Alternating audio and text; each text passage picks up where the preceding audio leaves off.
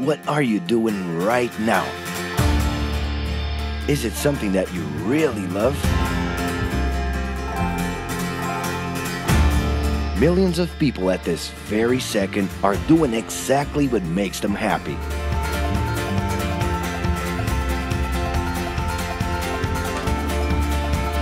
But wait a minute. You spend a big part of your life working. And any job has the potential to drive you insane. I think this is a good time for a break. But, of course, there's a bright side.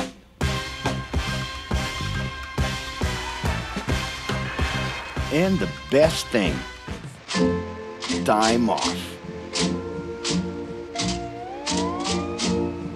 As a matter of fact, the way we work influences new trends and behaviors in society. And if some things are new and different to you, and to everyone else, it's good to know that the ones who really captured the idea are those young millennials. Otherwise known as Generation Y, G, we, globalists. Okay. We know you heard about this. They represent a new workforce in the global market and have high aspirations. Half of them already have or plan to open their own businesses. Because of their digital, liquid, and collective mindset, they are affecting the way we produce and work in the future. Sounds complicated? Actually, keeping things simple was the motto that baby boomers worked by in the 60s and 70s.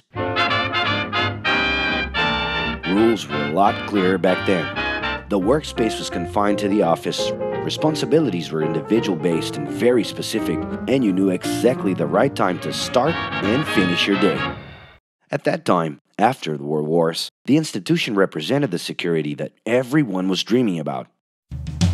Because of this, it made total sense to be a company man and respond well to linear and hierarchical structures. But be careful. Once you chose a career, it was a decision that would pretty much last for the rest of your life. Older workers would teach young ones because putting in long years of experience was essential if you wanted to grow within the company. Having a job would guarantee social status and was the first step towards marriage and a first kid 9 months later. Work didn't mix with personal life. No bringing work home. But baby boomers worked a lot. It's been a hard day's night. And this had to do with keeping a deep sense of discipline and honor.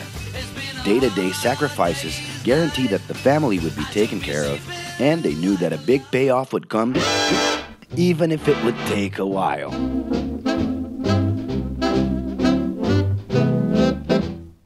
However, Generation X redefined the time relationship between work and reward.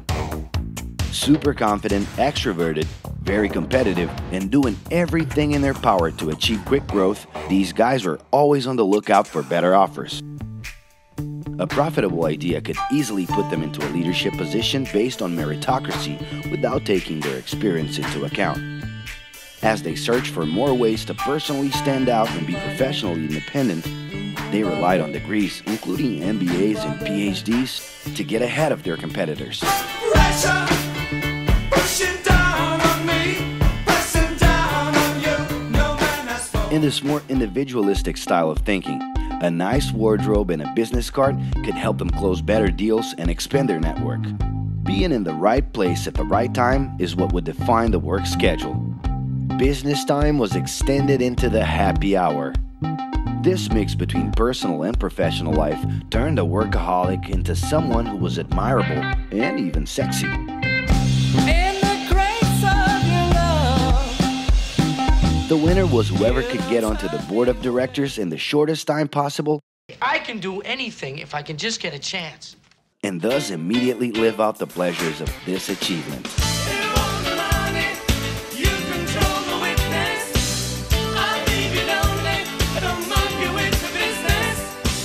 But today, the journey's a little different. It really seems more important to have fun on the ride than to make it to the final destination.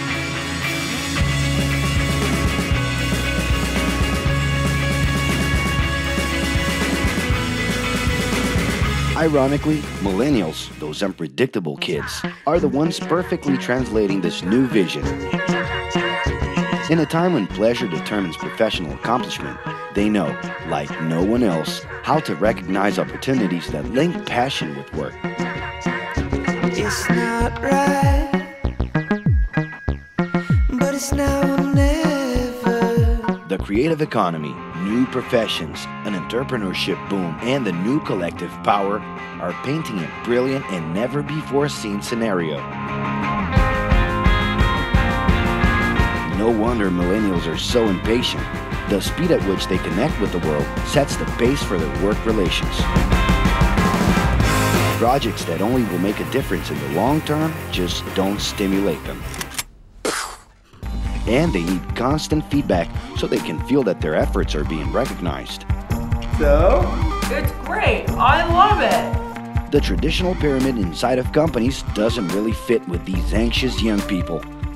They're excited about working with older generations, but only if the relationship is on equal terms and with mutual respect.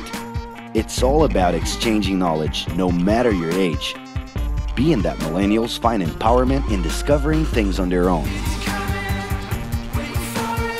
It's natural for them to diversify their channels and seek out informal types of education instead of simply picking out a major.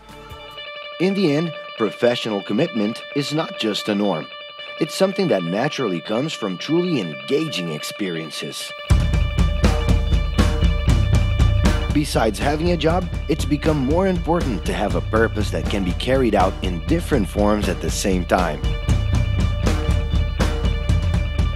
Mobility, shared workspaces, home offices, and the possibility to create your own hours make work always present, anytime and everywhere. For that reason, people with different work styles are having more freedom to tap into their talents, and even those with introverted personalities can transform their ideas into million-dollar businesses. Yes, you can stay in your pajamas as long as you maintain an updated and attractive profile across your social network.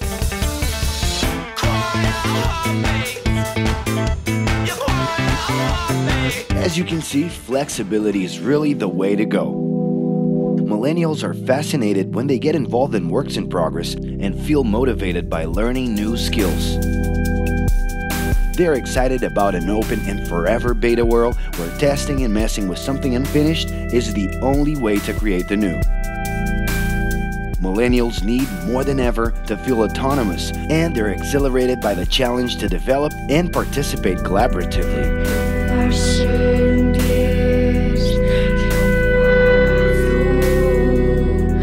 They can change direction quickly and don't let attachments hold them back. It's about living better in the present with no illusion that the future can be controlled.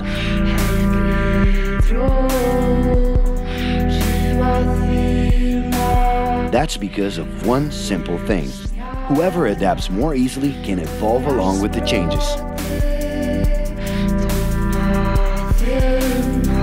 And if you feel overwhelmed by everything so far and are looking for the right answer, well, sorry, we're still going to ask you another question.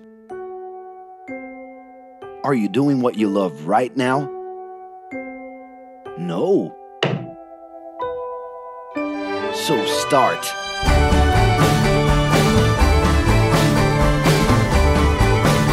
The clock is ticking and your life is in a hurry. Discover your life's purpose and make it happen. Loving your work will put you in motion. It's the only way to lead a fulfilling life every day.